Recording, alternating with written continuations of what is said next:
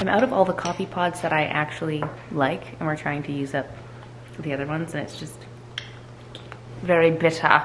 So in case you missed it, oh, Meryl, I've been waiting for a break in her meows, and it's not really been happening. So it's bright and early this morning, still dark outside, 6:07 a.m. Rocking with our coffee, that's fab. Last year in November, I started the program, and for those of you who haven't known, because I realized I actually haven't talked about it all that much. Like, I mentioned it a few times, maybe twice, maybe 2 videos, I don't know. But for those of you who saw those videos and have been cheering your girl on, I really appreciate it. But last November, I signed on with DIY Body, and I started doing personal training through their program and their app, and also a diet plan. And it's like changed my life in sorry, my nose is, I just always, every time it changed my life for the better in so many ways. And it's coming up to the end of my year, and I'm absolutely gonna be signing on for another year because I feel like I can't be left to my own devices. And when I first started it, I went into it full. Like, I literally did a winter hibernation. From November to February, I just followed this plan to a T, and I came out on the other side. I felt like a new human. My skin was glowing, my gut was happy. I was pooping on the regular, and I lost 15 pounds. I didn't realize how inflamed and like I had been feeling. And obviously, like, my goal to having my dream biceps that I've talked about forever was like coming to fruition, and I felt amazing. But kind of since February, really, I have not been following it in the same way that I did. And that's fine. We had a lot going on this year. It was a big year for our friends and our personal life. Like, we had lots of weddings, bachelorette parties, we were all turning 30. Like, it's just been a big year of celebrations, and that's totally fine. But the last few months specifically, pretty much since like July, since the wedding stress started to hit me, I have been off. I have not been following the plan. I have not been consistent with it at all, and I've really not been feeling good. And right now, like, the gas be gassing. I feel like I am hurting, Dan. Dan is hurting from this, okay? So to celebrate continuing on another year of the program, I thought that I would talk about it in a little bit more of a meaningful way. For those of you who are endlessly confused by the constant references to the program, hopefully this will give you some insight. Guys, starting in November, the winter hibernation, I'm starting Hot Girl Winter. This is what I'm lovingly calling it, Hot Girl Winter, okay? I saw a lot of people on TikTok talking about the 75 hotter, and it was kind of a little play on the 75 hard. Some people were doing the 75 soft, the 75 hotter, whatever. It's like whatever works for you. You have to do whatever works for you in your life and your workout and your health and wellness. This is gonna be my Hot Girl Winter. So this morning we are starting this together, and I'm gonna be showing you the 7 things that I am focusing on in my daily life to have a Hot Girl Winter. And that is for my overall health, wellness, fitness, life, and well-being. Welcome to Hot Girl Winter, fam. Here's the 7 things that we're gonna do together. We've got a spotlight on us, guys, to start off the first thing that we're doing for Hot Girl Winter, and that is that we are going to be consistently doing our weight workouts. My workout split is often changing. It kind of just depends on what my lovely trainer decides to give me, but currently I'm on a 5-day-a-week workout split, and I've got 2 upper body days, 2 leg days, and 1 kind of combined full body, but more emphasis on the bootay. Trying to grow that bootang, you know what I'm saying? And Dan and I actually do have our home gym set up in the garage, but we decided to kind of switch it up for winter to help keep us a little bit more motivated. We're already driving to come play tennis often in the mornings, and we actually found a gym very close to the tennis center that we've been coming to, and it's been really nice. It's a nice way to get out of the house, especially because we don't leave the house all that much. It's kind of a little bit more motivating, but obviously on the days when we're not playing tennis, we're not going to drive here and come here. For the days where we're at home, we can still keep up and stay consistent with our workouts, and that's something that I have not been good about the last few months. I've really been off the game with staying consistent with the lifting workouts, and that's where I feel like the most progress happens. Like, if you're not doing the same things over and over again, you're not going to progress in those things. So I need to pick up the slack, get the shoulders back popping, get the booty back popping, and I think today I have a pull day. We'll see. Let's pick up those weights and put them back down. So we've joined Gold's Gym here in Langley, and it's great because when you join one gym, you can access the other one. So the nights that we spend downtown, we can also go to the Gold's Gym downtown, and that has been fabulous so far.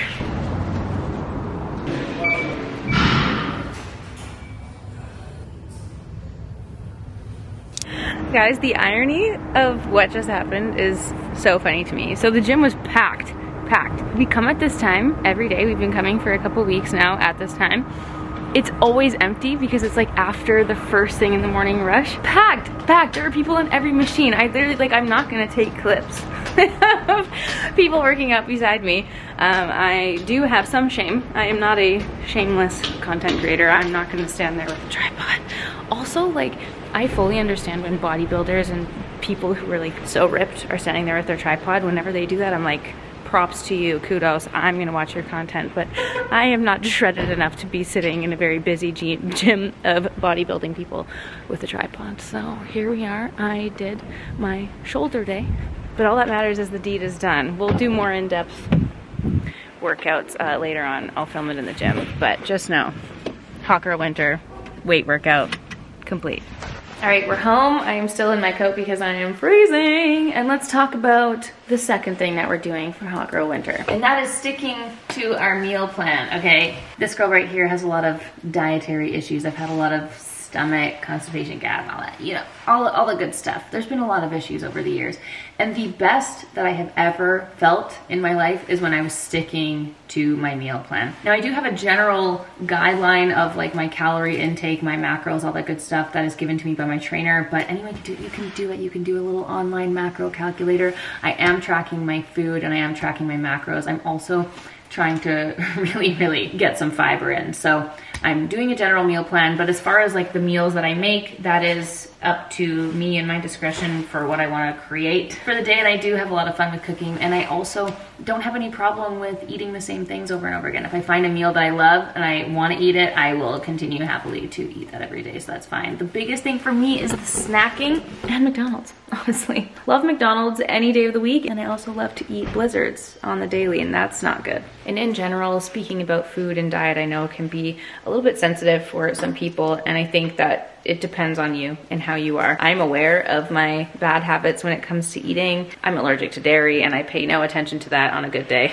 My skin and my stomach don't love me for that. So for me, being on a diet plan and following something like that and trying to eat as many fresh and good whole foods as I can does nothing but add positivity to my life. So for this Hot Girl Winter, we are eating some good food, my people. Starting with our waffles for breakfast. Now I've already shown you this lovely waffle concoction, but it is the Kodiak waffle or Kodiak power cake mix, and it's so good. And the only other thing that I'm switching up for the winter really is that I am going to the frozen vegetable life. There's just no way no way that I am paying those winter prices for berries. Like $12 for a little bin of berries, and you don't even know if they're gonna be good or not. They just come out sour and they go moldy within 3 days. No, not this winter. We are switching from fresh berries to our berry smoothie. I also like to add some ground chia seeds just to get some extra fiber and goodness in. And then honestly, I add my athletic greens powder to this. It really doesn't hurt the flavor at all, which is totally fine. Delicious. I can't believe it's not butter. The irony of what I just said is beautiful. I was like, whole healthy foods, and I'm eating like all of the processed, like the most processed thing. I'd rather be having regular maple syrup and butter. But again, for the time being, for all intents and purposes of the program, we got our sauce substitutes. Honestly, this little combo, like I know it's a lot, but it tastes so good on the waffle. So here's breakfast. It's delicious. This waffle's absolutely massive and it tastes amazing. And I actually, like, even though I'm freezing, I'm literally still in my coat, I actually really don't mind the little berry smoothie. It's delicious and it is readily available all winter long. So getting all the antioxidants, the fiber, the goodness. And really, when it comes to the meal plan, like I've said before, it is, for me, it's how I feel on the inside, definitely, and how I look on the outside is obviously a plus when it comes to doing this whole thing, this whole hot girl winter moment. And as far as what my goals are when it comes to the meal plan, it is inside, gut, skin, glowing, how I feel, my energy levels, all that. But I'm still doing like a calorie deficit with my trainer and doing that not to like reach a goal weight. The weight is irrelevant, it doesn't matter, but it's more about the abs and the biceps. Literally, yeah, like the abs and the biceps. Like, guys, I wanted biceps for my entire life. It was something I, like, since I played high school sports, I always wanted to have visible biceps. My dream is to have someone look at me and be like, what sport do you play? I don't, but thank you for asking. It's just a look I love. I want to look like I'm shredded. It's always been a goal of mine, and it's something that's really hard to achieve. And what I've come to find doing the last year of the program, you can work out as much as you want. You can walk as much as you want. What you're eating is like 99% of it. And it's hard. To maintain that is hard. But as they say on the internet, choose your hard. But really, do whatever makes you feel amazing. And this right now is a fabulous substitute for when I am wanting to achieve my goals. Next thing that we're doing in the HGW, supplements. Now, my actual scientific knowledge surrounding supplements is pretty much a zero, so please consult your dietitian or your nutritionist for all of your health and dietary needs. But here's what I'm taking. I have this cutie little daily organizer. I need to refill my thing. I still have 2 days left, but what I put in is my Ritual Essential for Women multivitamin. Love this, still going strong. Vitamin B12 and D3. I'm taking magnesiums out the yin yang because apparently it helps you poop and it helps you sleep, helps with muscle recovery, helps with so many things that I want to have in my life. Chewable vitamin C's because I'm a child. And that's what I put in my little pouch. I just don't put the vitamin C's because I chew that separately, but that's what goes in there. I'm interested in taking other things. I would like to take ashwagandha. Dan takes it. Oh, I also need to steal your turmeric. I'm gonna steal his turmeric. And another thing, I was just watching a couple TikToks on berberine. Do any of you take berberine? Is that something I should be considering? Please let me know. The only other thing that I take every day is creatine, or as Dan and I like to call it, creatinine. Just take your little 5-gram scoopula and I put it in my water bottle. I just did that entire chat. I just filled in my entire pill holder. Dan was like, what about your other ones? I'm like, oh.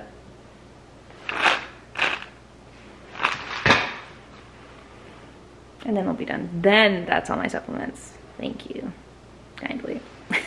Yes, I'm still in my coat. It's so freezing in the garage. It is almost time to set up the heater for hot girl winter. But yeah, the next thing I want to talk about is cardio, because that's a big part of the program. And I want to briefly talk about how I was doing my cardio before, but I need to sit because I can't concentrate when I'm standing. I feel like I'm going to be referring to this a lot, but last year when I started the program for the first time, last November, I was really consistent with my cardio. Basically, it kind of depended on the week and it would change as my workouts would change, like everything does throughout the year, but usually I'd have 3 to 4 days per week. And the cardio requirement that they gave was basically like a minimum calories burned. So I think when I first started, I had 300 calories burned, and then it went up to 350, and then it went up to 400 at one point, and I was like, listen, your girl is tired. Can we put this back down? So consistently, my cardio requirement is like 350 active calories burned, which I can do in an hour of playing tennis or an hour and a half, usually depends how fast we're going, or I just combine that with walking and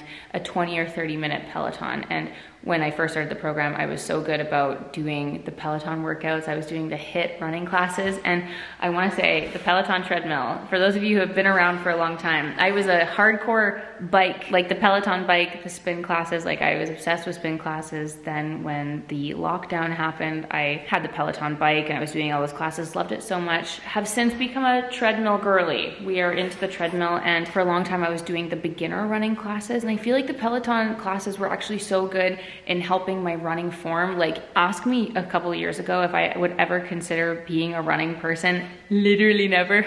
I would have never gone for a run. I would have never touched a treadmill. Like, running and cardio, not for me. I would always try to do anything other than running. And I feel like the Peloton classes are really good in helping you if you are a beginner. So I was doing that, and then I would let me just show you real quick. On the classes section, you can click running. Then I always go into filter.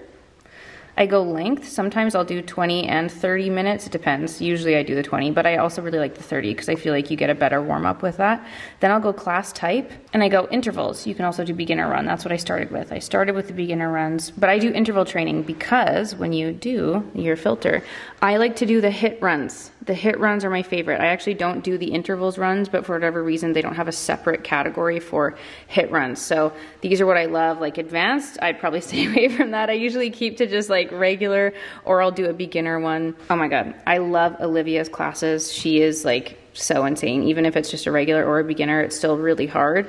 And I'll usually just go and look at the playlist and see if there's anything I want to run to here. And then I'll bookmark it if I want to keep it. But yeah, just in case, if you were wondering. Oh my God, I also love Marcel's classes. Her running classes are amazing. She's hilarious. Love this. I've done this one before, apparently. So for those of you who have been following along with the program, just in case you're wondering, that is what I do for cardio. I'll either play tennis or I will do a HIIT class on the treadmill, and that is my routine. Usually, like I'm not doing this today because I typically do it on a leg day. I really like to end a leg day with this, and obviously I'm doing this if I'm at home. And this is gonna sound really ridiculous. Obviously it doesn't matter. You can use any treadmill. And that's a huge part in like keeping up with the program when we're traveling, is being able to do this when we're not playing tennis and having the option. Like you can have the Peloton app on your phone and you can do it when you're away, which is awesome. But I hate it when I'm away and I don't have the Peloton treadmill, because this little this spinny knob that changes the speed is so good when you're doing a HIIT workout and you need to get to the sprint speed really fast.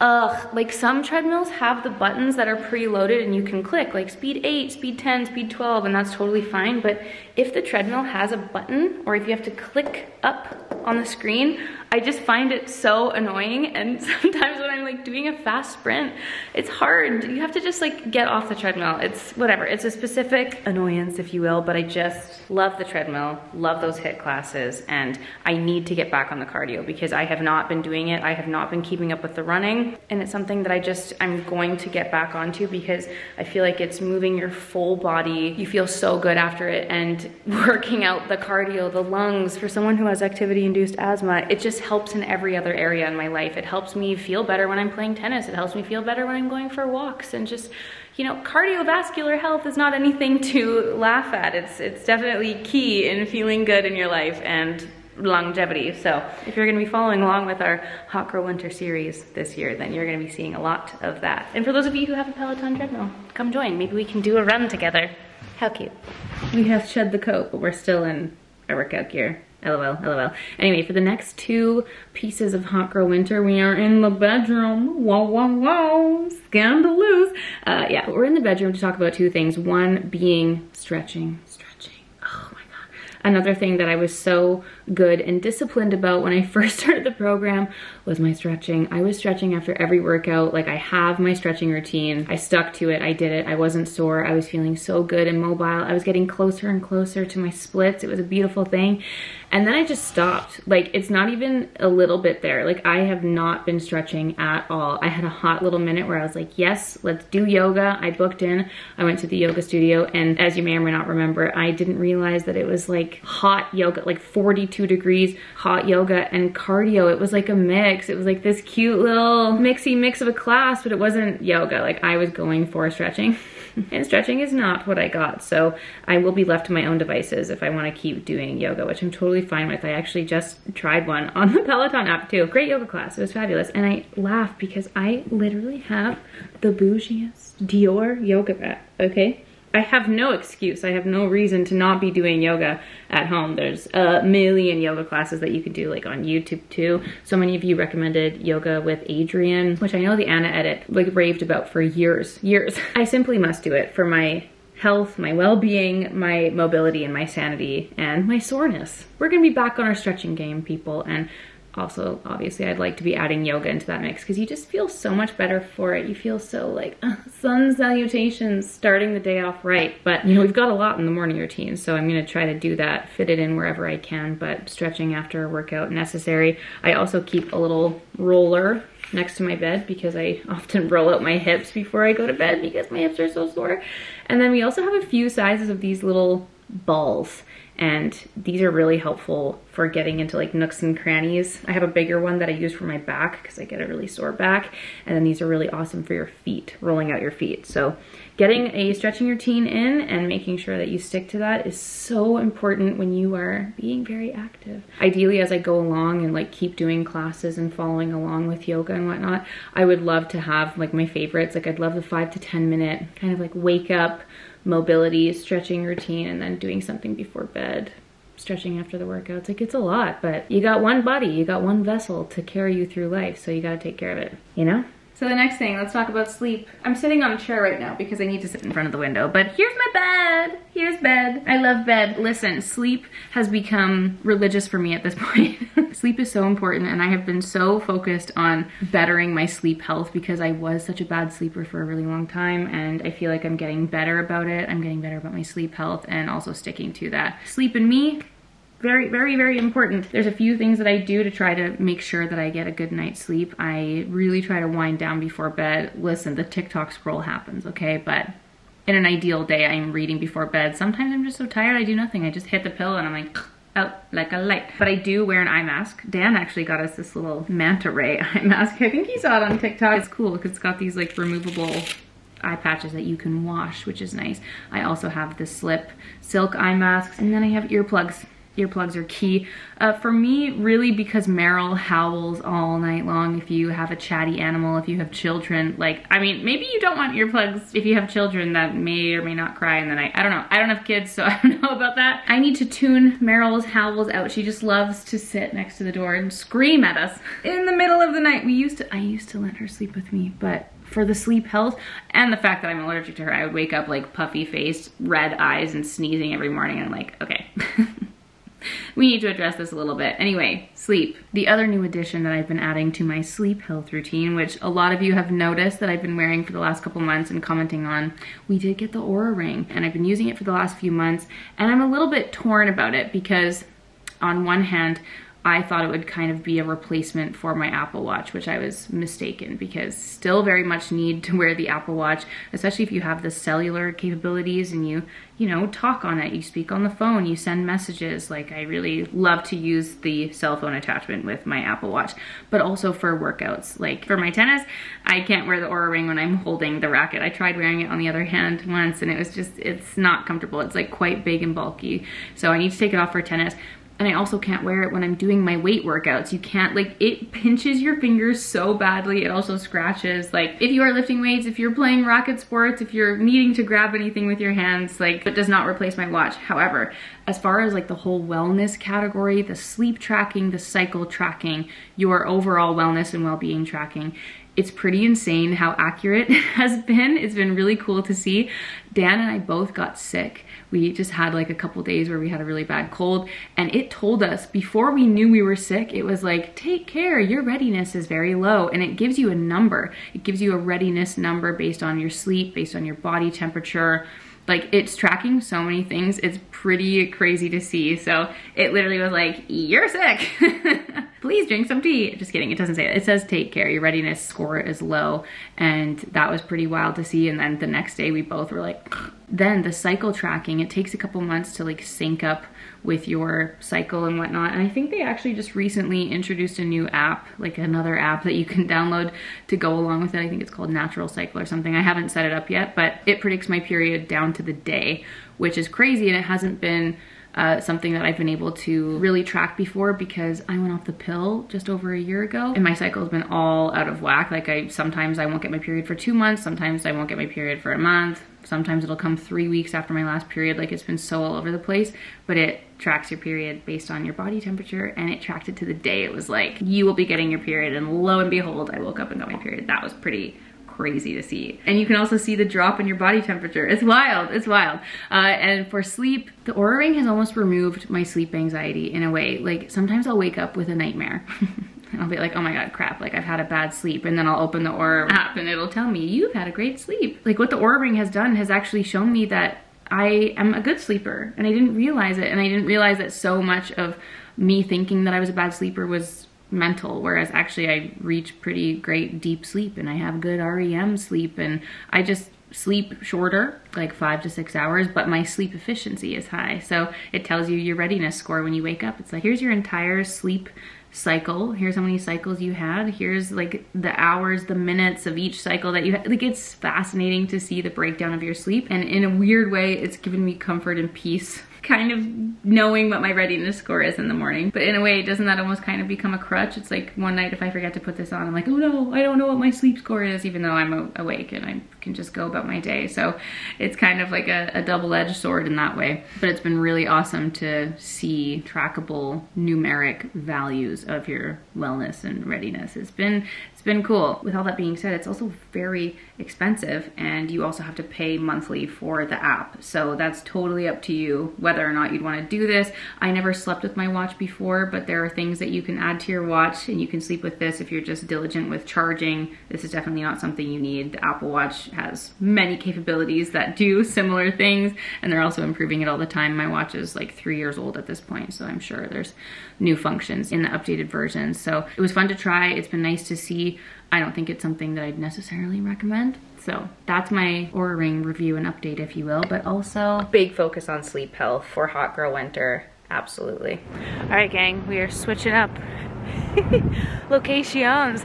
We are on our nightly stroll, which is something that Dan and I have been doing over the summer, and sadly it's going to end relatively soon, going into the winter season when it starts to pour rain every day. But the next section that we're focusing on for hot girl winter are the steps. And listen, with the program, my step goal also changes all the time. My step goal was 10,000 steps a day for a long time. Then I went to 12,000. At one point it was at 15,000, and that was a terrible time, I'm not gonna lie. That was very hard for a gal who doesn't leave the house.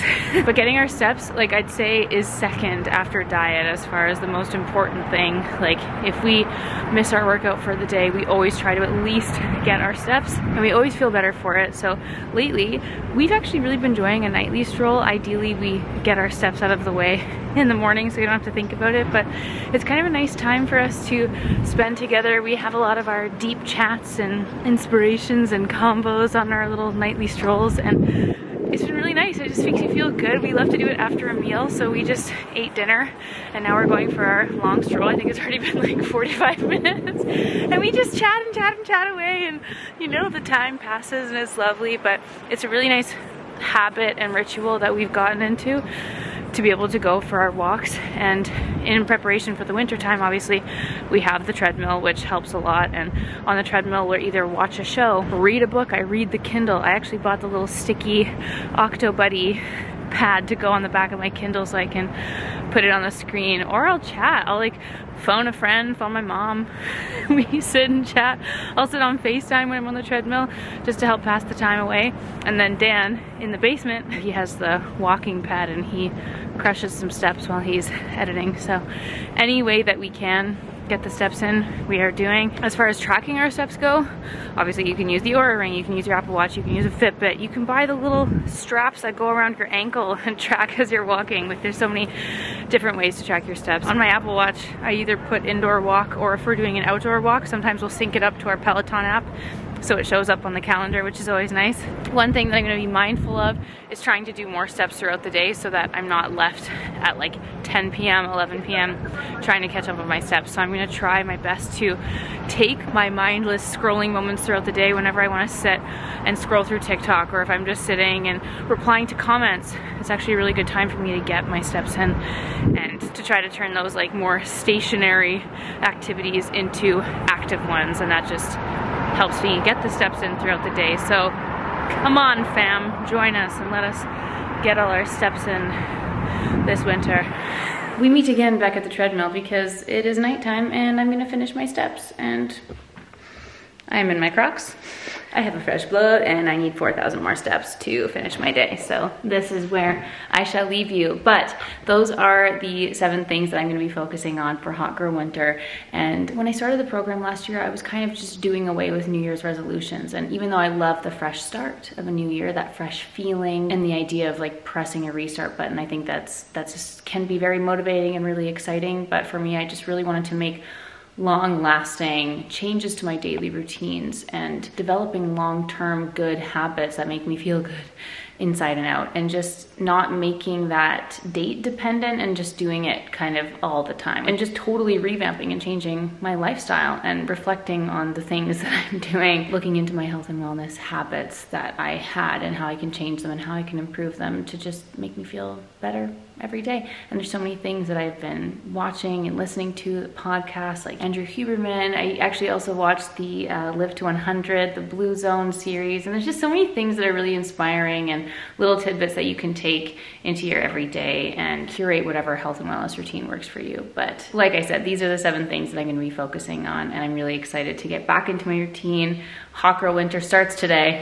And if you want to see me talk about each of these things, each of these 7 things, and kind of follow along with my Hot Girl Winter journey, I'm going to be continuing the series on Instagram and TikTok. I'm going to be doing daily updates, talking about each individual aspect more at length. And then I'll also do maybe like monthly check-ins here on YouTube. So we'll kind of see how it's all going, see the improvements, and embark on this healthy lifestyle journey together, fam. So I hope you guys enjoyed this. That's a big overview of the program and the continuation of it. And I hope you guys enjoy. And I really love talking about these things. I think for the last few years, it's just become more and more of an impactful part of my everyday life. And I feel kind of passionate about it. And I hope in turn that you guys are too.